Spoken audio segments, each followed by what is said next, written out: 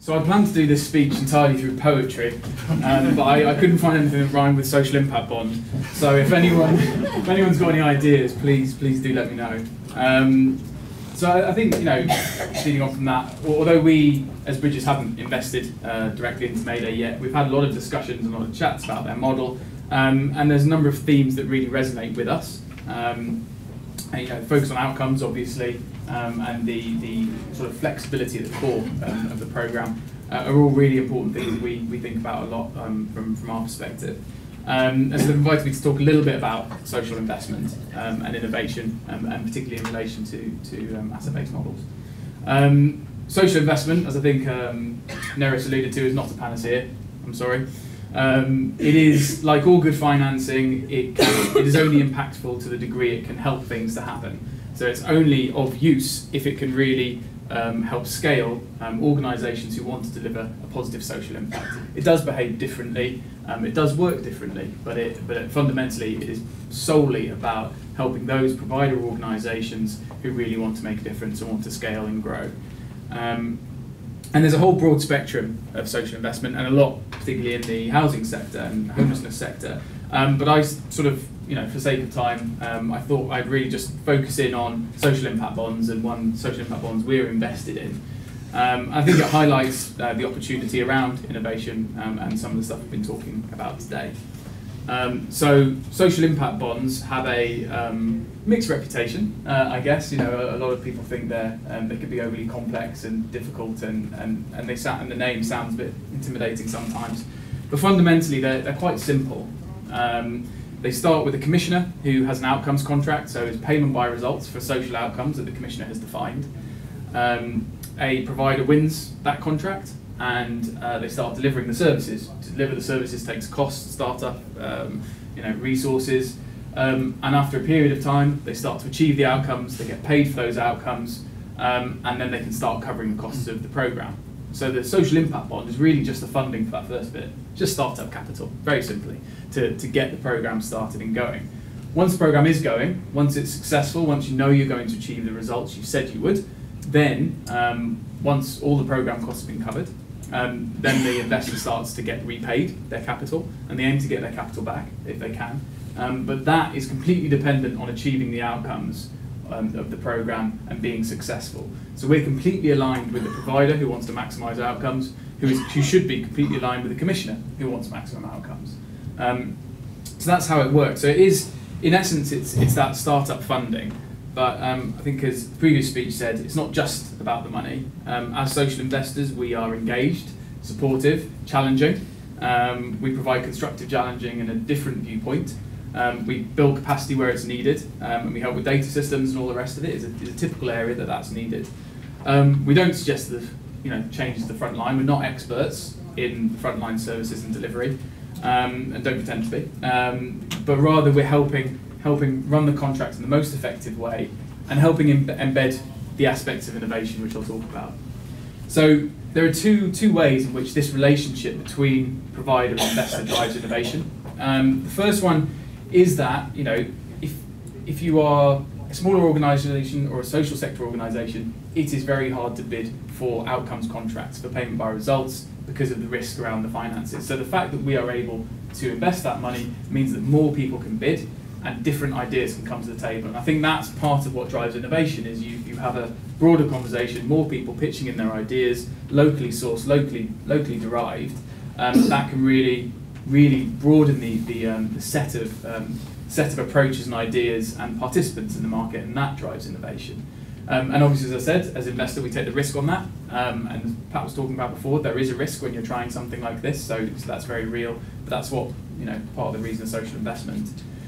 The second thing is that the structure, when you're in project delivery, really embeds that sort of dynamic environment of learning. Learning is not just sort of welcomed, it's absolutely necessary and fundamental. It is fundamental that you keep refining the model to improve the outcomes and improve performance. And I think, as Neris wonderfully said, you embrace the mess. You see what works, you see what doesn't work, and you scale what's working, and you refine what isn't. I mean, it's a really good way of articulating it. So I do think the social investment bit's important, and in the innovation. but it's only relevant in the context of the outcomes contract. So there has to be an outcomes contract from the social impact bond perspective and from our perspective. And we've seen the growth of those outcomes contracts in a range of social policy areas, including homelessness. And we think, from our experience in investing in some of these contracts, we think it's a good thing. From the commissioner perspective, the commissioner only pays when they achieve an outcome. So that helps achieve that value for money, as long as the outcomes are defined in the right way. But in doing that, in simply focusing on the outcomes, that really frees the provider up to work flexibly to deliver what needs to be delivered to achieve those outcomes. That's really the precondition for both of those innovation aspects I talked about. You need that flexibility and ability to suggest a completely different bonkers model, which may or may not work, but you want to try it and you've got some idea that it will. And it's not, I'm not saying you can't do some of these things in other contracts. It's just that when you're paid on outcomes, the incentives are really clearly aligned to what's the outcome you want for this person. Okay, drive for that outcome, however is best. And if you achieve it, then you'll be paid for it. So just to focus on one sort of key example, the Fair Chance Fund, we invested in 3 projects under the Fair Chance Fund, which might be familiar to some people in the room. It was cohort was 18 to 24-year-olds who were homeless and neat. We recruited for the first year, and then our cohort was capped, and we carried on working. Well, we're still working with them. Actually, we're 18 months in, but that meant that we had to work with everyone who was recruited, and really, there was no chance to skim or any of those perverse incentives. Payments are made for moving into accommodation, sustaining accommodation, moving into education, achieving an outcome in education, and moving into employment, sustaining employment. And in terms of that first driver, the different ideas, we backed 3 totally different bids, really, really different. Very community-based one, another one that was took a kind of multidisciplinary team approach, and another one that was very support worker focused. And it was they were three very different models. And now we're a year and a half in, we're seeing very different outcomes. All are delivering good outcomes, but in very different ways. And that's relevant, that's important, both because they've got different individuals, different cohorts on their projects, but also the housing market is different in different places, so it's really responding to that.